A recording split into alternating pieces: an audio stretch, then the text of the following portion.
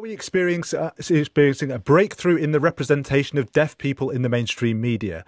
Rose Ayling-Ellis, who is profoundly deaf and uses a hearing aid, is appearing on Strictly Come Dancing. And so impressive have been her performances with partner Giovanni Pernice that she is now the bookies' favourite to win the competition. She explained how the show has been made accessible for her. I have interpreters with me so that I can understand what's going on all the time. So even if you don't see them on the camera, they are there always. I know it's a bit creepy. Watching all the time. Rose's involvement in the show appears to have caused a surge in people wanting to learn British Sign Language, or BSL, according to the training provider BSL Courses. We spoke to Stacey from the Royal National Institute for Deaf People. It's fantastic to see more people who wanted to learn British Sign Language, because being deaf can sometimes be very isolating. By learning some simple BSL, you can help deaf people to feel included. It's important to remember that not all deaf people use BSL though, but for those who do, it makes a huge difference when communicating. Also, Lindsay Foster is the Chief Executive of Signature, one of the UK's leading awarding bodies for deaf communication qualifications. She told me about the Rose Ayling-Ellis effect on the sector. Well, we've been following Rose since the start of the competition, but what we've seen more recently, especially with Giovanni really embracing learning British Sign Language and dancing and using British Sign Language, we've seen the visitors to our website increase quite significantly. I mean, they've gone up from 25,000 a month to 83,000 a month. The inquiries that we're getting and asking us how to learn sign language really has gone through the roof.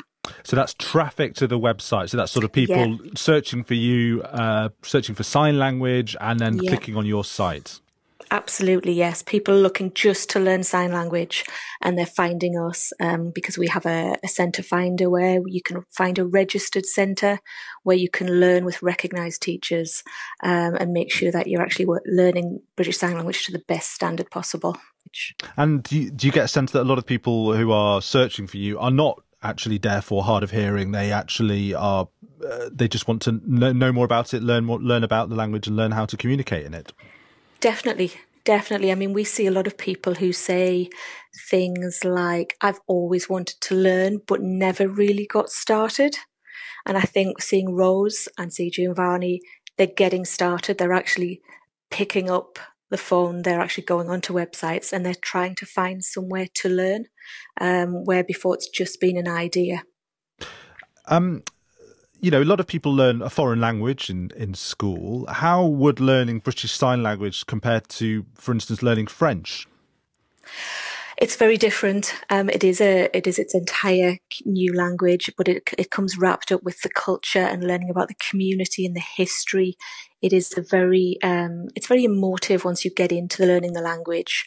People become really engaged with the culture, but it's very visual. It's very tactile. Is it easier, harder? I mean, how do we compare the difficulty of it?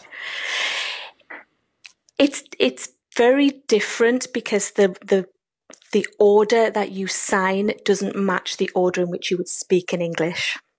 So it has its own word structure. So you reorder sentences.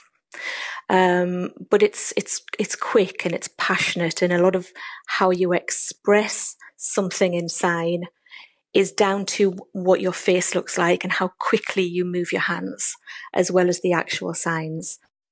Lindsay Foster there.